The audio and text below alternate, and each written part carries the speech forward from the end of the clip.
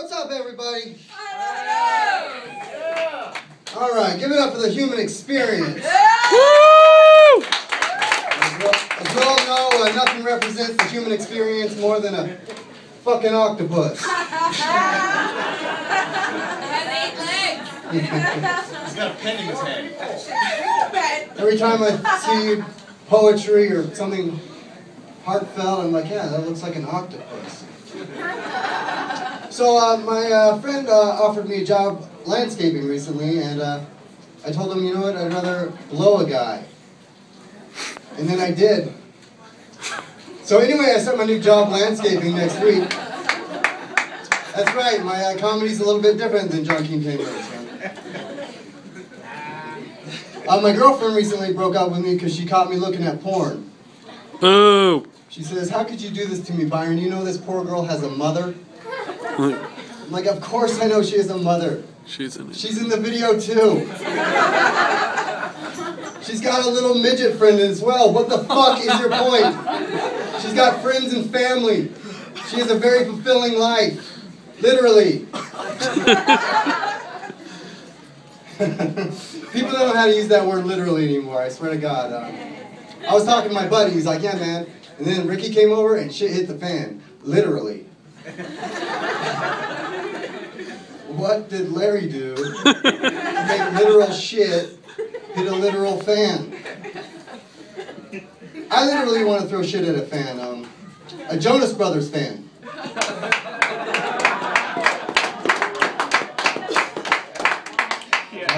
I was on a date recently, and we got into an argument about who directed Spider-Man. And so she decided to Google it on her phone. And then I saw what was previously Googled on the phone. And it was, what are the early symptoms of herpes? I'm like, oh shit. She grabbed my phone.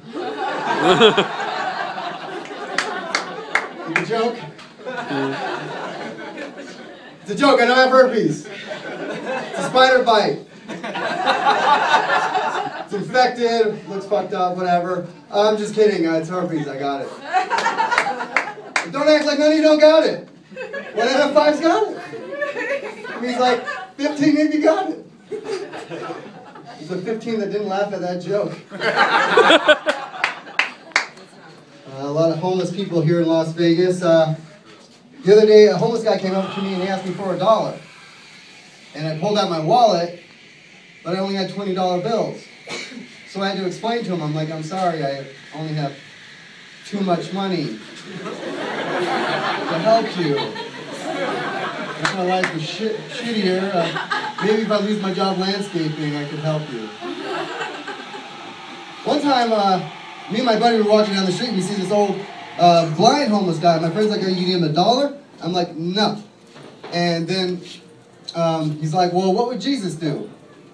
I was like, you know what, you're right. So I put my hands on his face to try to heal his blindness. The guy gets up like, what the fuck are you doing? And he punches me, and I punch him back. He gets me in the headlock. I'm like, leave me alone, get off me, get off! And I finally do an uppercut. He's on the ground, and he's bleeding, and my friend's like, what did you do?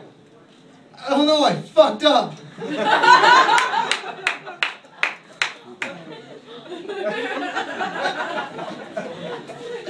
All right, so I was really depressed and the other day, and I really wanted to see something positive in my life.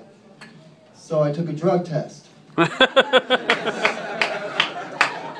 told that friend of my buddy, he's like, no, I think it'd be better if he said I took an HIV test. No. Why would that be better? I already told everyone I got herpes. Yeah, I was feeling really depressed the other day. I got HIV. It's not the bad kind, it's the Magic Johnson kind.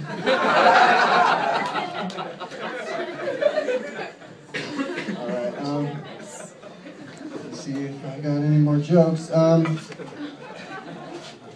Yeah, so, like I was saying, there's homeless people around. One time I saw this homeless guy and he was drinking a rock star. And I was thinking, like, that didn't seem right. So I went and I got him a Monster. No, seriously, sometimes that's how I feel. Like the other day I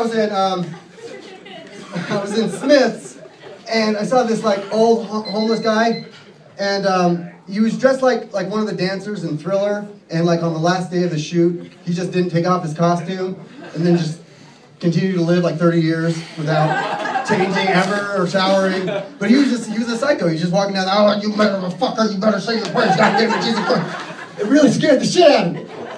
And I was just thinking, like, where is he going? Like, how long has he been doing that? How is he going to pay for his groceries like that, you know? Yeah, but got a coupon for that one, it's 2 for 1. You know? All right, thank you very much. You've been great. I'm Byron Kemp Stout.